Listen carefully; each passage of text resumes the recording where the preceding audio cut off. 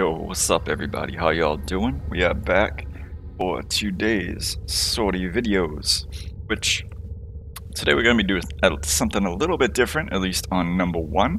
Sortie number one is Hive sniper only.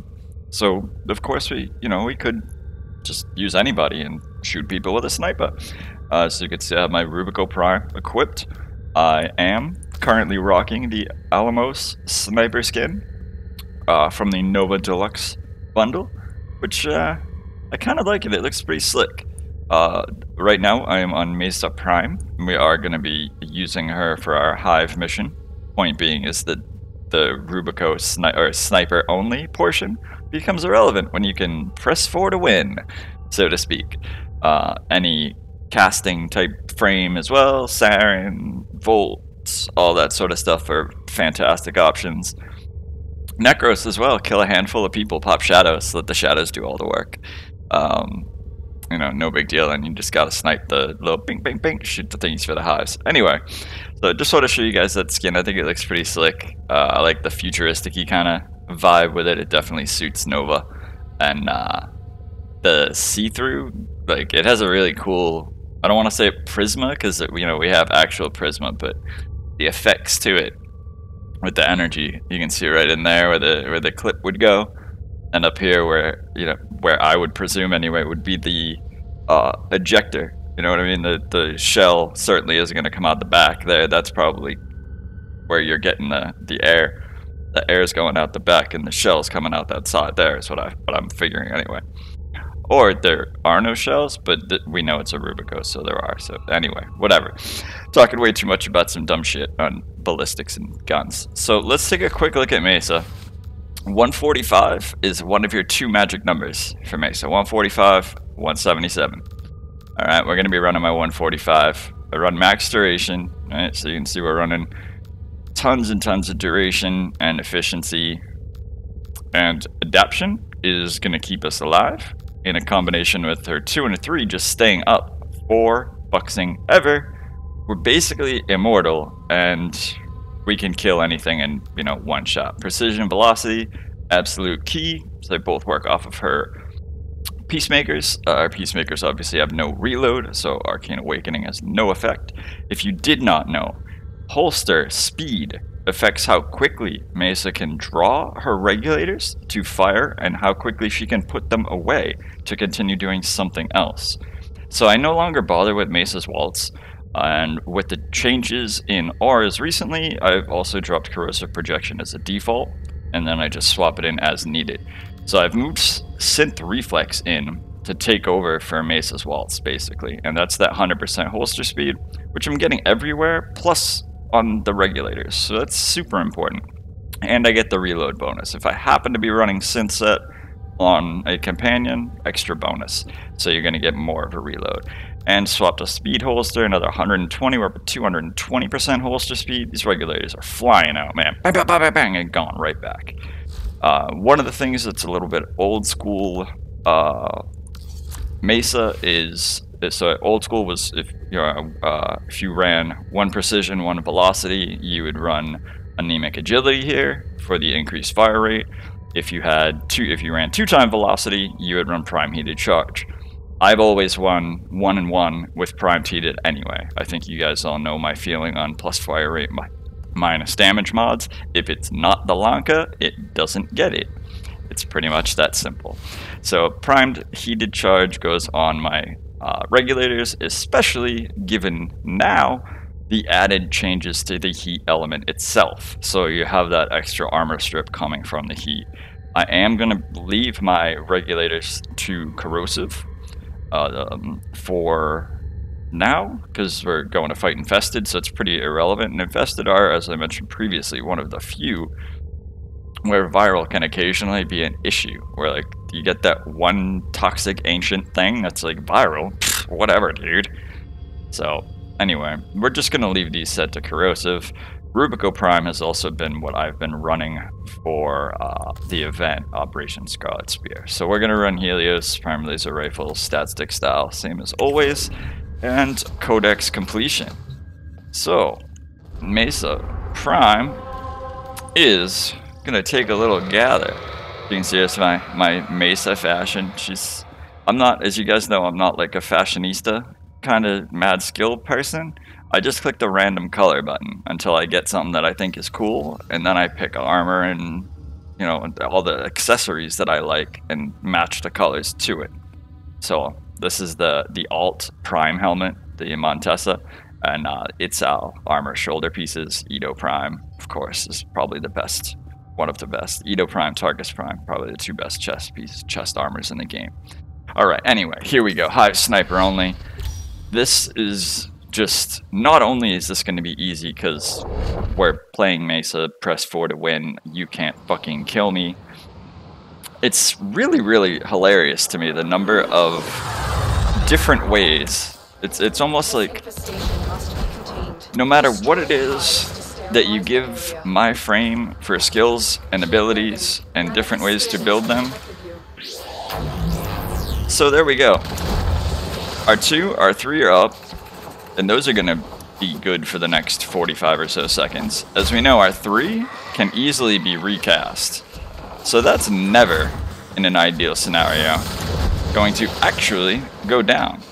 We are running speed holster as an aura, so that is one thing to keep conscious of. Hey, this is just silly. We haven't even had to bother with any actually shooting things. Now we just need to actually find some Hive stuff, though. Wonder where those are.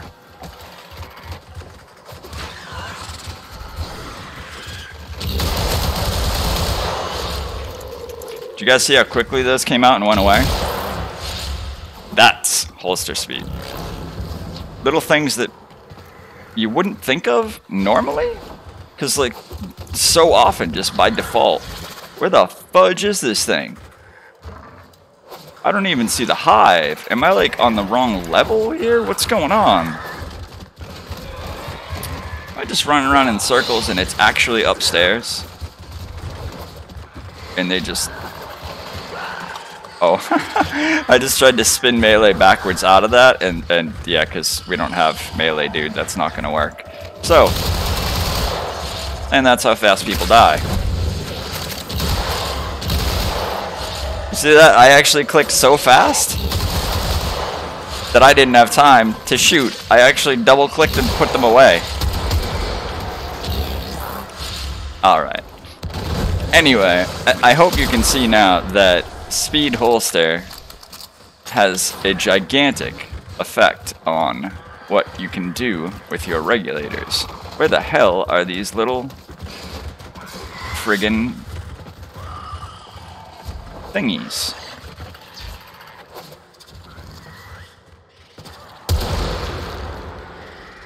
This is kind of hilarious. I'll just sit up here. You guys are stupid infested. You don't know how to climb up ledges. I'm a fucking ninja. Fuck you. I feel like I just saw one, but like, no. Where are these damn things? Insanely frustrating. Because Alright, all you just go away. It's just getting annoying. It's not even that it's annoying. Well, oh, there we go. How the fuck did that not hit? If any of you can explain to me how that bullet just missed, please leave a comment and explain to me how that bullet just missed. Because personally, I don't see how. That was one of those moments where I literally hit 4 so quickly that I don't know if we're going the right way here. Whoops. There we go. Again, how did that bullet miss? If anybody can tell me, you know, would love to know. Haven't even bothered putting any defense back on, which again is more than a little hilarious. Apparently we missed one. That's it. Now take out the Hive. All right. Well, we're off to a terrible start. Firstly, not only can we not find the actual What are they? Infested tumors. A hive. Every hive is a series of tumor nodes. Destroy those, and you can destroy So the that's hive. just terrible. I was absolutely convinced that one of those was a tumor node. But of course it was not. Oh, that is.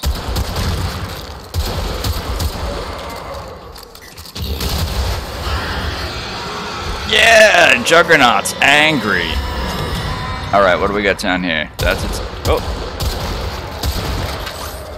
At least those ones I understood why I missed. You made it angry.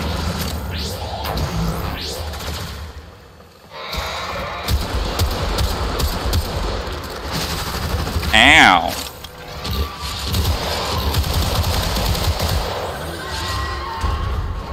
Is the Juggernaut still alive? I didn't notice. That's gotta be the Juggernaut, right? It's funny how if I had a melee weapon right now, that guy, oh sorry Helios, would be so dead. Because like, we've already seen that whole scenario of like, you shoot him 1,000 times for 2 damage, 2 damage, 2 damage. And then you hit him once with a melee weapon for like 8,000. Which is more than a little hilarious. It's funny in listening to... What? How are these... Okay, seriously? I mean, really? Really? I just don't even know. I mean, I've heard of fucked up hitboxes in shooter games before, but like, wow.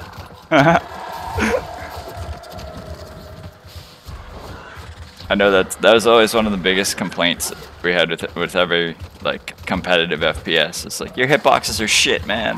Oh fuck. One more over here. Ow! Ow! Where? Whoops. Really? Fell off the map too? I can't even see my health. I just happen to know that it was in a lot of pain. Multiple targets ahead. Hey, that did it. All nodes I was really curious if that would do it.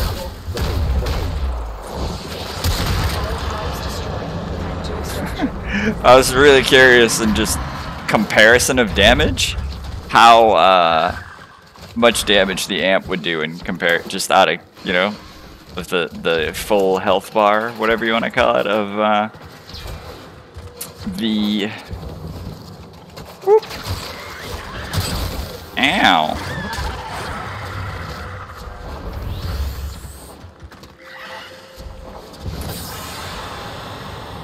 It's funny, I was just about to say, see, so this is just how easy it is. We haven't actually been bothering to use defensive abilities.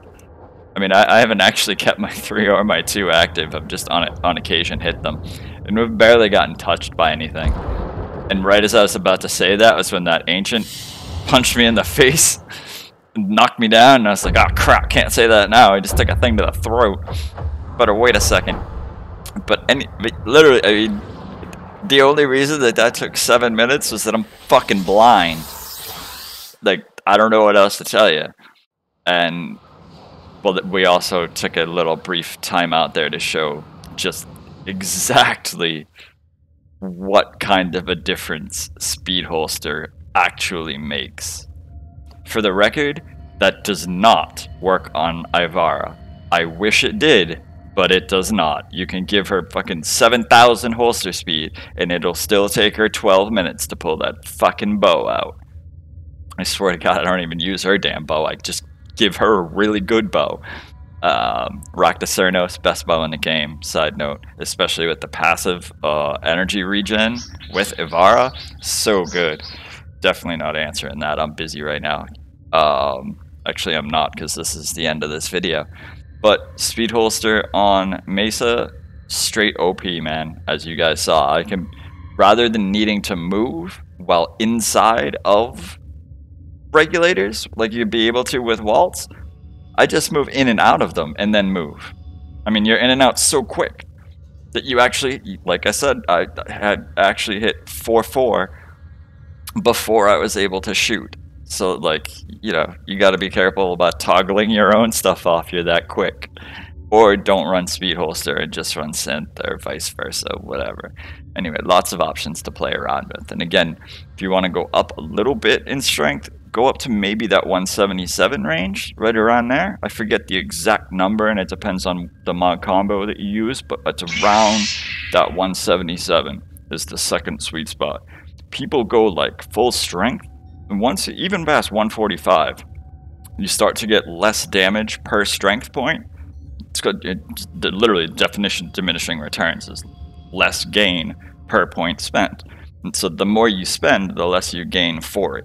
So there's no sense in going higher as you lose efficiency when you can add that efficiency to something else, like the duration of her 3 and her 2, or the efficiency cost of her 4, things like that. So there's trade-offs to certain things, and that 177 is that second. Alright, we hit a max damage sweet spot cap here. We're not going to get any more than this for a valid sacrifice. But in my opinion, 145 with a emphasis on your CC control survivability is the way to go. Highly recommended, that speed holster, or holster speed in general. Hope you guys are having a wonderful time so far today. I'll be back with part 2 shortly, and in case you have forgotten, Barrow will be here tomorrow, so don't forget to farm some junk in the process of all this Operation Spear mayhem that's going on that everybody's playing. Don't get so caught up that you forget to get your ducats. I'll see you guys in a little bit for part 2. Thanks for hanging out for part 1.